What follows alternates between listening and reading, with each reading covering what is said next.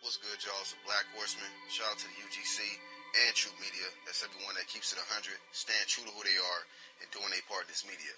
If you're new to the channel, subscribe, hit that bell icon so that you'll be notified when I upload content and when I do the live streams. At the conclusion of the video, if you like the content, smash the like button and leave a comment below. I'll catch you guys on the next video. Peace.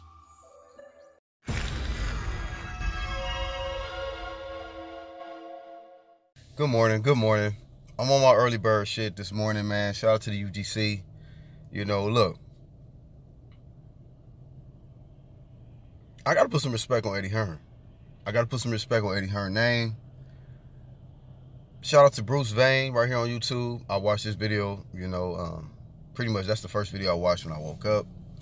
And it's looking like Team Ortiz is now begging for the fight. They was acting stuck up at first, like as if, you know, they had other options. Wilder's offering them, quote unquote, more money to fight, you know, later on this year. And I seen an interview on with Fight Hype with Eddie Hearn, and he's saying, you know, I hope for Luis Ortiz's sake, his daughter's sake, and all of that, that he is getting more money. But what a lot of people is not talking about is the mere fact that how the strategic ducking still taking place on the PBC side, which is Deontay Wilder has no intention at all on facing Anthony Joshua no time soon. He's already got opponents lined up, okay?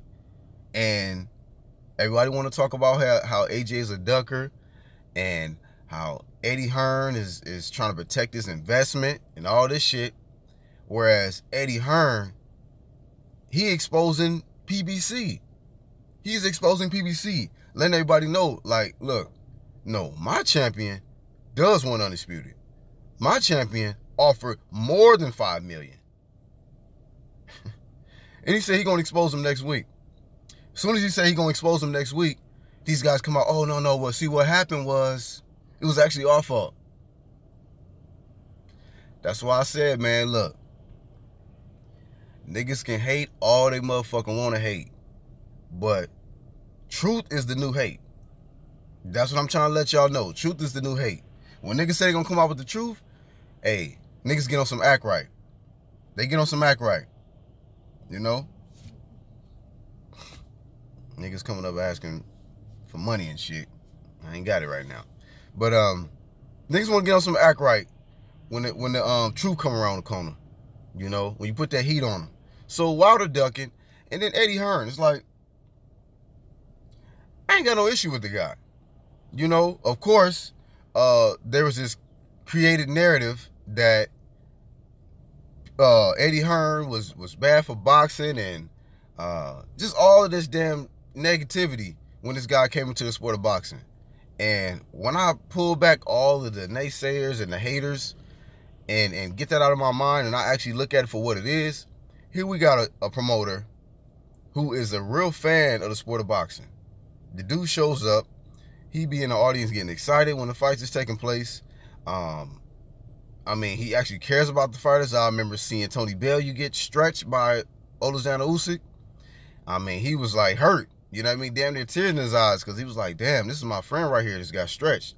You know, it's somebody he passionate about a clean sport. You know, he was talking about how guys sticking needles in their ass just to try to get in the ring with AJ. And really exposing the fact that AJ is the real boogeyman at the heavyweight division. Without a doubt. Wilder ducking him. Miller juicing up. Same shit that people was talking about that dudes was doing for Wilder. It's like equal opportunity employment over there. Like, it don't matter what nationality you are. All you got to do is know how to fight. You know, be willing to face the best competition. And it's like, it's opportunities for you over there. This own got this money. They paying guys. Y'all niggas better stop hating. You better stop hating. You know, shout out to my boy Angel Santos from the UGC. Letting it be known. See, I got thorough niggas, bruh, that I fuck with. Thorough ones. And they do research. And they understand that, you know what? This song got money to blow. Them niggas got money to blow. Pause.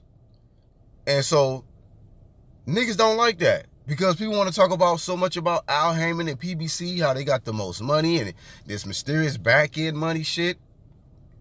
Well, if it was really that great, why Luis Ortiz is out here begging for the fight now? People acting like Luis Ortiz's team will be able to make more money facing Deontay Wilder when he only got $500,000 when he fought him the first time. Y'all niggas got to stop being biased and stop being stupid. Y'all niggas is being stupid out here.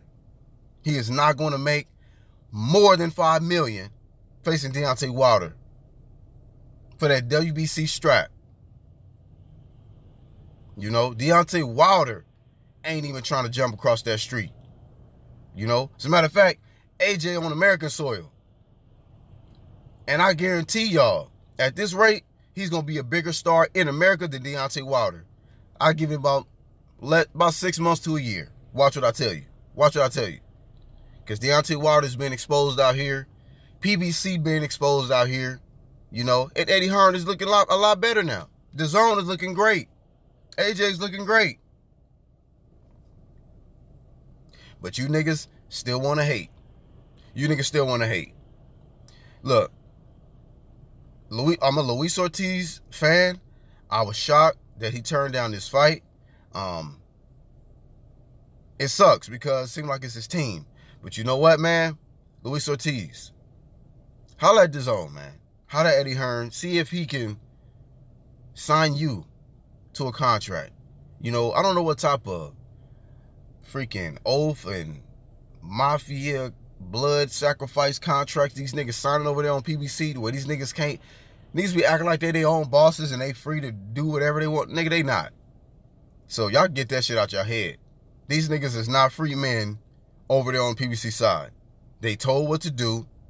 These niggas got that doggy collar on their neck, okay? And anklets on their feet, some of them. You know? And these guys is told what to do. Who to fight. When they can fight. You know? And I'm liking what I'm seeing on the DAZN side. You know? We got the World Boxing Super Series. Guys is getting paydays, man. Guys who wasn't even stars with certain fighters or with certain promoters, now they stars with Eddie Hearn. Devin Haney just signed a multi-million-dollar co-promotional deal with them. Hey, man, y'all niggas stop hating. Shout out to Eddie Hearn. You know what I mean? Luis Ortiz, I like you as a fighter, man, but I had to give you that flame because Team Ortiz ducked the fight. Looks like y'all gonna get exposed next week, and this is not a good look for you. It's not a good look for PBC. So y'all let me know y'all thoughts on Eddie Hearn, man, and DAZN. Do y'all feel it's great for boxing? Because I personally do. And if you disagree with me, that's cool. You won't get blocked. But just break it down on why you think they're not good for boxing. I'm the Black Horseman.